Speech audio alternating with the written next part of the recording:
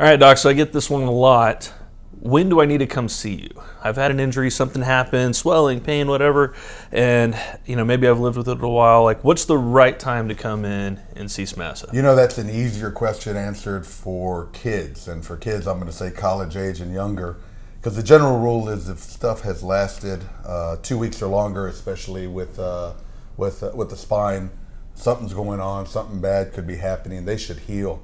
Adults, it's much more nebulous. I mean, as we were joking earlier, if someone told me it hurt me to play golf, my back, well, so does mine.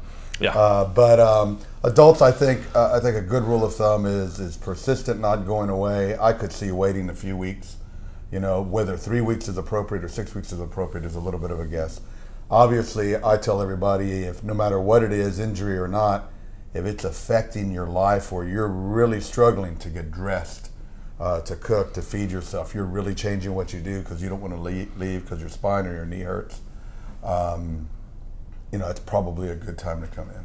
Definitely, if you've been treating it and you've failed different things, medicines and ice and heat and massage, that's a good time. Well, just like you said, kids versus adults. For me, it's going to be surgical. Patients who have already had surgery or patients who haven't had surgery. So if you have never had surgery before and you've got new onset pain, if you've got a major injury, if you felt a pop, immediate swelling, difficulty weight bearing, you can't go to work, you can't sleep.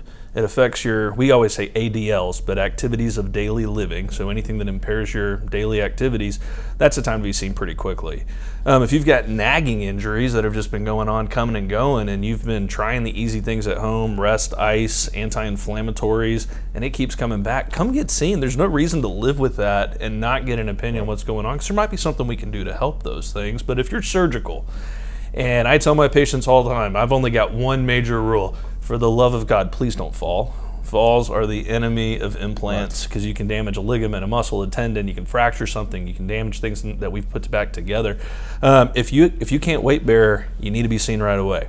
If it doesn't feel right, please be seen right away. There's no reason to sit at home after you've had a major injury and not be seen. And I would add nerve pain to that. Nerve pain, Tingling, numbness, shooting pains, probably another thing. For sure. Don't let it drag out too long. So. No, and if it's emergent, certainly go to the hospital. We're not saying, sit at home. It happened on a Friday, sit at home all the way through the weekend. That's what the ERs are there for.